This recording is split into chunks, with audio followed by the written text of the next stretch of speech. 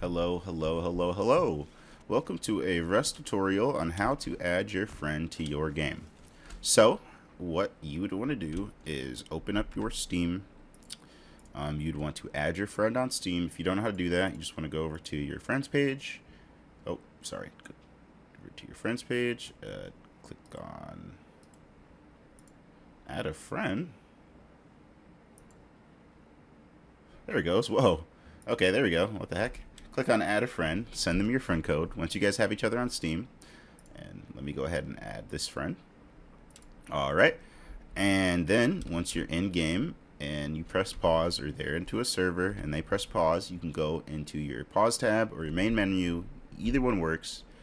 You'll see that it says session and play game.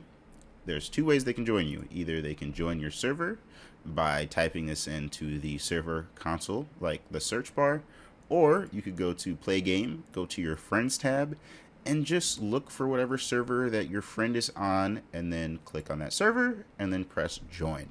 Once you get into the server, all you guys have to do, and this map is huge, way huger than any map you're going to be playing on is going to be,